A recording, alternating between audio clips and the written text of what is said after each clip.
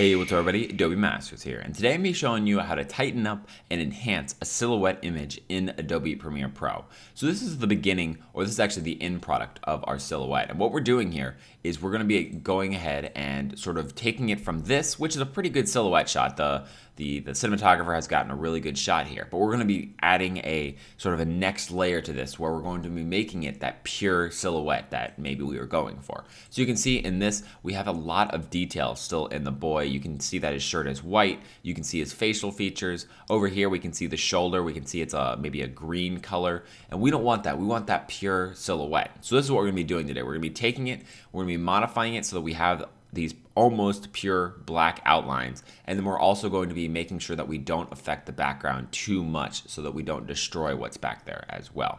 It's a really fun effect, and it's really simple, but it's something you should know whenever you're working with silhouettes so you can really bring out their full potential.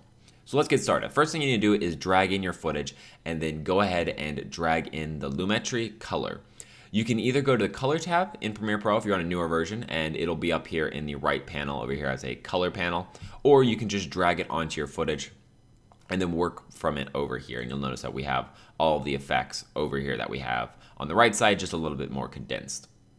So what we want to do is we want to take this part, the black image, the lower part of the image, and we want to sort of take those and we want to crush them together. We don't want these shades of gray and black as you go away from it. That's good for high dynamic range and high detail, but that's not what we want for this. We want to take those and we want to condense them into a solid black color. So to do that, what we're going to do is go to the blacks in here. So we're going to go to basic correction and blacks, and we're going to drag this down. And what this is going to do is it's going to grab the black part of the image and it's going to start removing shades. So let's say that you have, maybe there's 100 different shades of black. And you have the very lowest one, which is pure black, and the very highest one, which is like maybe pure gray. This is taking that bottom layer of maybe like 0 through 50, and it's condensing them all. So there's no longer shades between 0 and 50. They're all just pure black. And that really helps because it takes some of the color. You can already see that the color out of here is disappearing, and all we're doing is we're making it pure black. And you see this doesn't have much of an effect on most images. It's just going to make the slightly higher contrast. You can offset this by bringing up the contrast a touch as well to sort of bring back some of the light back there.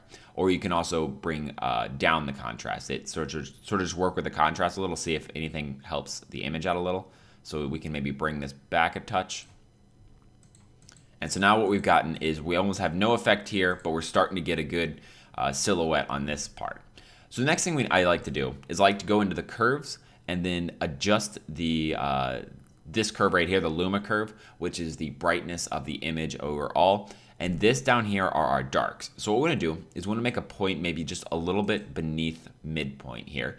And then we want to make a point maybe right about here. And we just want to drag this down. And what we're doing by this is we're taking the Luma values of this and we're sort of crushing them all the way down so that they're pure black. We want to make sure that we don't have this, the curve will automatically do this. So if we create a point in the middle here, we can sort of drag these back and make sure that they're back on the same line. And that makes sure that we don't have like an over brightness of the background, that we just have whatever the background was, but we're taking this part specifically and we're crushing them down. Maybe bring this down a touch more, just sort of bring it down to what works with your silhouette. And now what we have is you see that we've gone from this where there's a lot of detail and we've almost taken out all of the detail here. And you can see that up here, all of that detail is gone as well. And now we just have these cutouts of the image. And that's really what I do. That's really the effect, is just to sort of play around with the blacks and then come into the curves to really just sort of bring them down. And you notice like right here, I still see some of this. So I'm going to bring this over a little bit.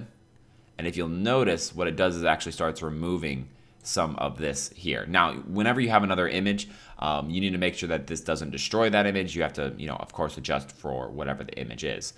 But we have this effect. Now, one more little step that we can do is we can actually go into the reds here, and we can see that there's still some red there. So we can do the same sort of curve, but specifically apply it to the red. And you see that we start taking some of that red out. Now, this is going to also sort of give you a more stylistic approach. You can see that the blacks in these have really started to pick up. But I actually think that looks really good with this one, is we sort of taken it from this dull pretty good shot, and we sort of really added this contrast and really added a little bit of flair and a lot of style and color to it. But that is really the effect. All you have to do is, again, blacks, curves, adjust those lower curves to really crush the blacks together, and you get yourself a perfect silhouette. Thanks everyone for joining me. If you have any questions or comments, go ahead and throw them in the comment section below on our website at adobemasters.net. If you don't see more videos similar to this one, go ahead and that subscribe button and make a video every other day on Adobe related products. And until next time guys, see ya.